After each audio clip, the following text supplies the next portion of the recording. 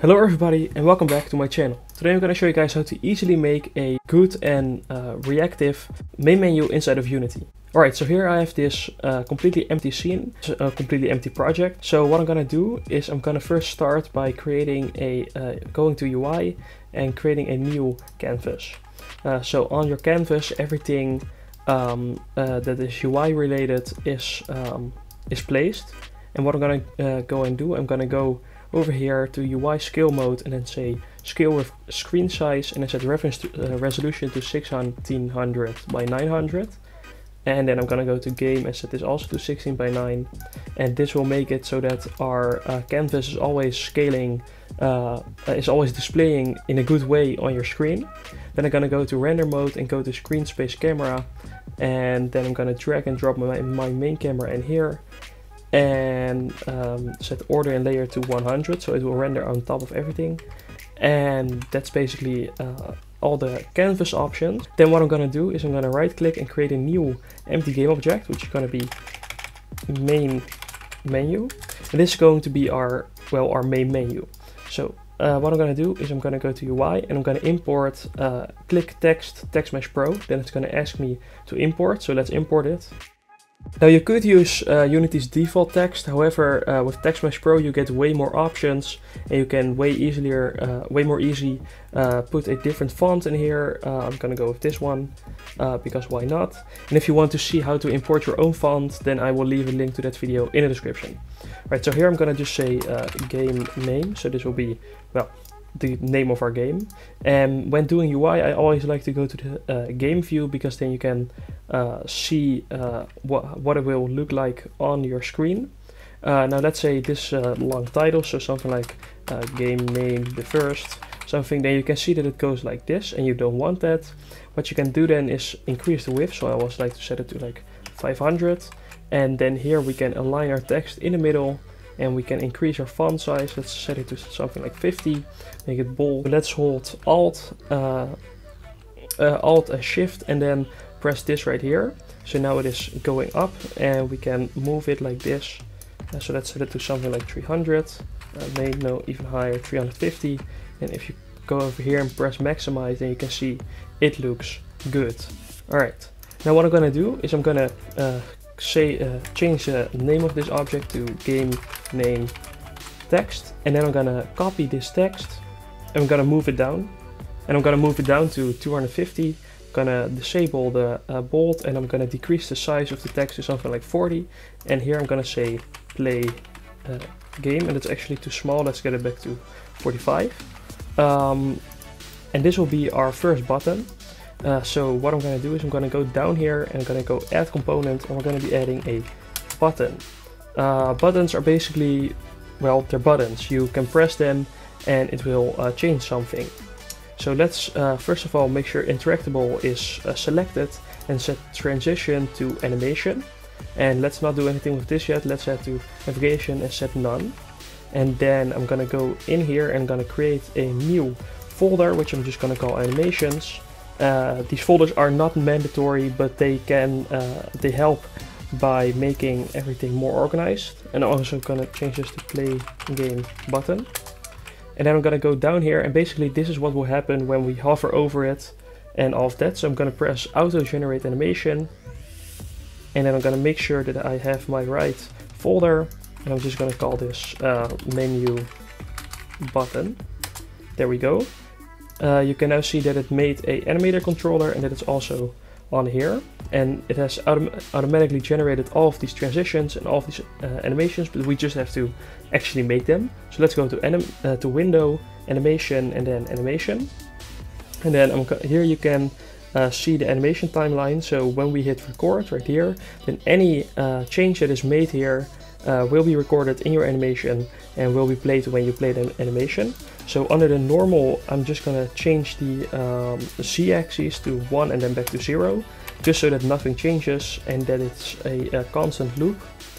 And then I'm gonna go press here and go to highlighted. So this is when you're hovering over it. I'm gonna press play and I'm gonna press R to go to scale mode, then scale it up quite a bit. And I'm gonna press the record button, so to disable recording. Then I'm gonna go to pressed, and I'm gonna record again, press R again, and make it a bit bigger, but not as big as the highlighted version. So there we go. Then it will already work, but there's just one more thing that we need to change about this, which is going to animation and then animator. This will basically be all of the animation. So here you can see your normal animation, your press animation, your highlighted, and the selected and disabled we aren't going to be using. So I'm going to put them over here. What I want to do is I want to press these transitions and then go to settings and set transition duration to only 0.10, and I'll do that by all three of these so that it will look a lot snappier. So if we press play now, you can see that if we hover over it, you can see that it will work, and if we press, then it will also work. So that's great. Now let's go over here and then copy this and press W so we can use a transform, set position Y to 150, so it's a 100 difference, and then I'm gonna just say like settings button, that's what I'm gonna call it, and here I'm gonna say settings. Then I'm gonna copy it again. I'm gonna call this quit button, and I'm gonna set the position to 50. Here I'm gonna say quit. And now if we press play, you can see that all three of them have the animation. They get bigger, and you are eager, or at least I am eager to press them. But let's actually add some functionality to them. So I'm going to go to my assets. I'm going to create a new folder, which I'm going to call scripts. Once again, this is not mandatory. It's just to keep everything organized. Then I'm going to create a new script, which I'm going to call main menu.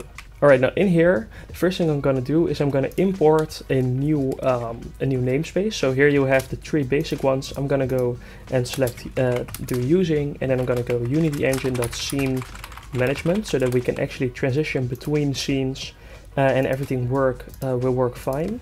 I'm going to delete the two basic functions, and I'm going to create a new function which is going to be a public void play game.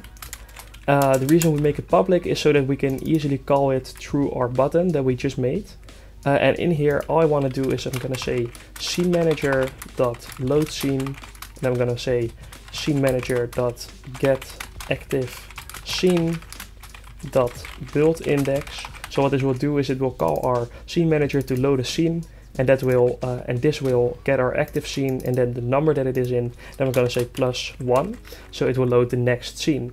And that's really all that we have to do here. And I'm going to create another public void, which I'm going to call quit game. Once again public, so that we can exit it through the button. And in here it's going to be a lot easier. I'm just going to say application.quit, but Unity won't actually quit when in the editor. So I'm going to say debug.log quitting game, so that we can actually see that we are quitting the game without having to, actually close the game.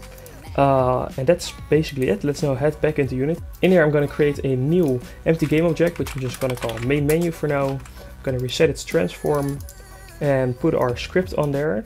There we go. We don't have to assign any variables. Instead we go to the play game button. I'm going to go here to the button component and then on click. I'm going to press plus, so a new action. I'm going to drag and drop our main menu on here. Then I'm going to go to the function, then the main menu script, and I'm going to press play game. Then I'm going to go to the quit button. I'm going to do the same thing, so add a new action, drag and drop our main menu, and then select our main menu and select quit game. I'm going to create a new scene, and I'm going to call this just level 1. And I'm going to open it up, and there isn't anything in here. So I'm going to go back to file, build settings, and I'm going to press add open scenes, which will add our level 1 scene. Then I'm going to go back to our sample scene. I'm going to press play. If we go and press quit, you can see that it will say quitting game. Obviously it won't quit the engine. Settings doesn't do anything yet. And if we press play game, then you can see it will have loaded level 1. I'm going to go and copy our main menu, and I'm going to change this to settings menu, and then I'm going to disable our main menu. And in here I'm going to change a couple of things. So here, I'm going to say, instead of the game name, I'm going to say settings, and I'm going to be removing these two buttons, which can be settings like audio and graphic settings and all of that. And I'm going to change the quit button. I'm going to call it back button. I'm going to set here back. Now we don't have to actually write any code for this, so I'm going to be removing this on click, and I'm going to adding another one, and I'm going to drag and drop our current settings menu in there, add a new function, so game object set active, and I'm going to disable this. So basically when we press this, our current menu will be disabled. Then add another function, go to our main menu and do the same thing, so game object and then set active, but this time it's going to be actually active. Then I'm going to go and disable our settings menu, go to main menu, enable it again, go to our settings button and do the same thing, but then the other way around. So add two events. The first will be our main menu, game object set active is going to be false, and then settings menu, game object set active and true. Once again, if we press settings, then we go here, and if I press back, then we go back here, and we can do that an infinite amount of times. Here you will obviously be putting a bunch of settings, and you can also put a background, and you can add some cool things, but for now I think this is right. And if we can press play game, and we enter our game. So I hope you guys enjoyed this video, and I will see you guys in the next one.